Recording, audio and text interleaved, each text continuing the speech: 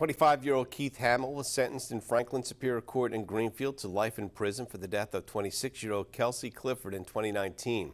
Hamill is not eligible for parole and was convicted of first-degree murder after a 7-day trial. Kelsey Clifford was murdered and robbed in the early morning hours of November 11, 2019. The judge called the murder vicious, incomprehensible, and despicable. Hamill was also sentenced on charges of misleading police, tampering with evidence, and withholding evidence.